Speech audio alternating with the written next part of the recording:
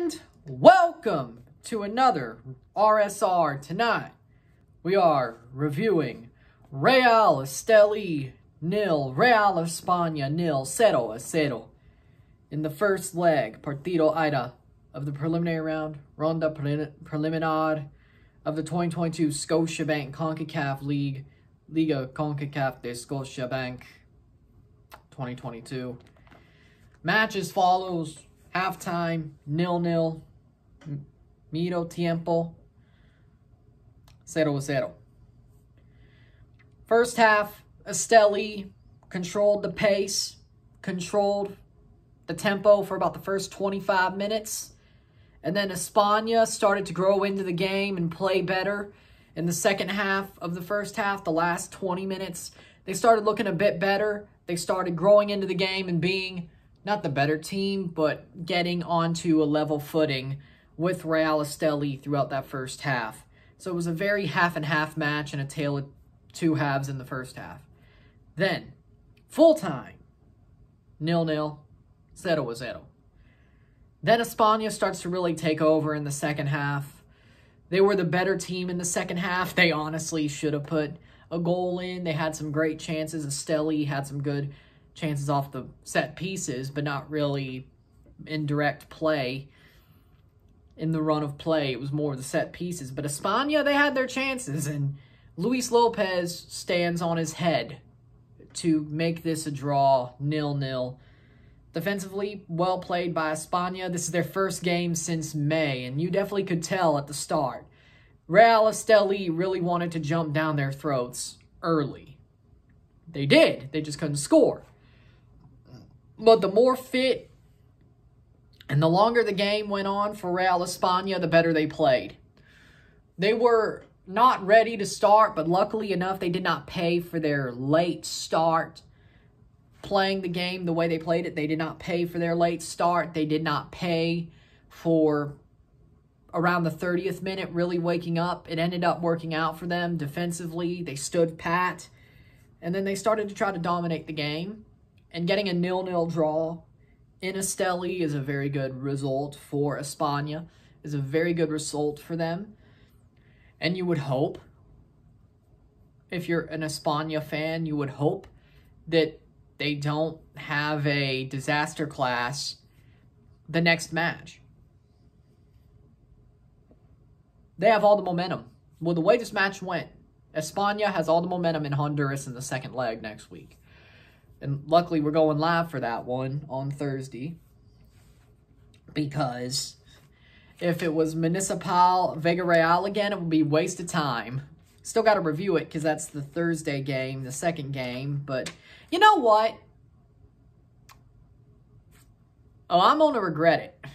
I'll still do a review if it ends up needing to be reviewed. But I'm thinking double review, double live review for Real Esteli España. Because really, though, Municipal, that tie's dead. If they somehow blow it, I'll do a double day, 2 reviews instead of 2 lives and 1 review. I'll do a live and 2 reviews if they do somehow blow it, but I just don't see it happening. Villarreal does not have those capacities. I may just watch this. Sometimes you gotta use executive privileges. I think a live and review of this one of the second leg is probably better. Probably. I think I'd agree. Stats are as follows at full time: 8 shots to 6, 5 shots on goal to 5, 46% possession to 54% possession, 231 passes to 279, 92% pass accuracy to 85% pass accuracy, 17 fouls to 13. Very chippy game. 0 offside to 2, 4 yellow cards to 4, 0 red cards to 0, and 1 corner to 4. Real España. If you're a Real España fan, you should feel really good about this performance and the position that they're in going back home in the second leg. This is a very good performance for a team who hasn't played since May. 3 months. 2.5, 3 months, give or take. They haven't played. This could have went horribly. It did not. It went great. It went probably the best you could have hoped for. They should have scored a goal or 2, I think, personally. But this could have been the best that you would hope for as a España fan. Real Esteli, it could have gone worse. How they didn't keep their foot on the gas pedal like they did the first 25 minutes of the match, I'll never know. How they didn't keep their foot on the gas pedal, I'll never know. You think they would have. They didn't. They just were there, okay. They're fine with a draw at home, but here's the thing. I mean, I get away goals are worth more than home goals, technically. I get it. I get it. So technically, a 0-0 draw at home ain't bad for them either. But the way they played, luckily, things didn't go completely south for them because it's like they stopped caring. It's like they were like, oh, if we don't score a goal by the 30th minute, we ain't scoring. They honestly gave up. No joke, they gave up. Except on the defending portion, but offensively, they gave up. Like, they'll take their set pieces, but few and far between. Like, they let España hang in there and dominate the match from minute 30 on for like 60 minutes. They let them do that. You can't do that in a CONCACAF League game. That could come back to bite you in the ass a week from now. And if it does, you only have yourself to blame. Got to take this way more seriously. I expect better from Esteli. I know that they are a very good CONCACAF Central American club. Not exactly in the Champions League. We saw what happened against Columbus. They got whipped bad. We saw what happened there. But CONCACAF League-wise, Esteli's a pretty good club. They're not the greatest, they're not the worst, but they're definitely in there. They're in the mix. It's not like they're easily written off. They've been there every year except for 2018. And the year that they weren't there, España was in the tournament. Not like there was anything to... like that was conditional. It just happened that way. But España should not be dictating the pace against a team who has this much experience. They've only had one tournament experience. Now they're second. And it will be the second. That's it. Because this is the last CONCACAF League. With that being said, you have to look at it like, come on now. You should dominate that match. España, off of 2-month, 3-month break, 2.5-month, 3-month break, basically wake up from a sleeping giant position and dominate this game, away, no less. I gotta say, Esteli looks like they're in trouble. They either got to come up with something masterful next week, or España's going to go through. And is it a upset? No, not really. Maybe by the history of being in the tournament, it is. But, well, España is a Honduran club, but I'd say they're about the same level. It's not a crazy upset. I'll be wrong on one of my picks, but it's not a crazy upset. I could have seen this happening. I just thought Esteli would be better. I had more expectations for him. I'm a little bit disappointed. Man of the match for me, again, Luis Lopez. Stood on his head. Wonderful match by Lopez in goal. Again, if it's a 0-0 draw, I'll lean towards a goalkeeper. I'm not going to lie.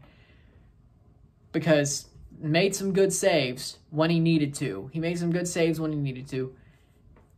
And still had to make some good saves even after Esteli weren't the dominant team.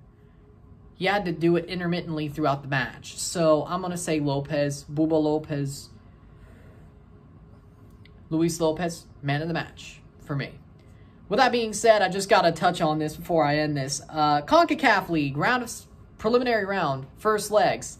Draw, draw, draw, draw, 4-0 win, draw. 0-0, 1-1, 1-1, 0-0, 4-0, 0-0. There were 8 goals scored in these first legs, all 6 matches. Municipal scored half of the goals. 50% of the goals were Municipals. The other 4 were 2 1-1 draws. Malacateco, Sporting San Miguelito, Aguila, and Alajuelense. Hell, 5 out of 8 were scored by Guatemalan clubs. Salvadoran won, Costa Rican won, Panamanian won. That's not good numbers. Almost. Thanks. Not that I bet on it, but I kind of wanted to see the 6-draw prophecy end up happening. And Municipal ended that. And your match isn't appetizing next week. Good for you. The rest of them are, except I'm only covering 2 out of 6. Because Tuesday, Pacific Waterhouse, you know what we got to do. We got to do the double. The only reason I didn't do a RSR for them was because Toronto. Of course, that takes biggest priority. Wednesday, Leagues Cup Showcase. So, Johnny, for you, I will be doing something better than CONCACAF League. Don't worry. And then Thursday, unless Municipal blow it, I think I'm just going to go with a live and RSR of the Esteli España game. That's the way it seems to me. So, because that makes a lot more sense. A 0-0 draw that could go either way in one 90-minute run versus a game that's already over. Versus a tie that's already over unless some miraculous thing happens. I'll still watch it, don't get me wrong. Just like I'll still watch Alajuelense and Aguila. Because I at least need those for my recap the next Friday, not this Friday, next Friday. But, see what I could do with the other 2, but I'll watch the highlights at least. And see how many predictions I got right in this first round, and then we'll predict the round of 16 as it would be on the card and from the actual results, and then there you go. And of course, Toronto on Saturday, and maybe I'll do Leon America on Sunday. Maybe. I'm considering it. So yeah, I just told you all next week, why not? But with that being said, if you like this video, like it, share, subscribe, you know what it is. Tell your friends, hit that like button, hit that subscribe button, hit that bell notification. Once you subscribe, send super chats on the live streams, comment on this video, put this in play, share with friends and family, all that great stuff. The next time you'll see me is on Saturday for a live watch-along and review of New England Revolution versus Toronto FC. Can we bounce back, and can we go on a hot run to get to the MLS Cup final and win it and somehow make MLS have to make a decision and see if we could get into CCL that way. I'm not going to write it off, especially since they're going to change the rules next year anyway. I'm not going to write it off. 2019, I didn't write it off either, but that one was probably harder anyway. I'm not writing it off this year, though. See you then. I'm Ryan, and I'm out. Peace.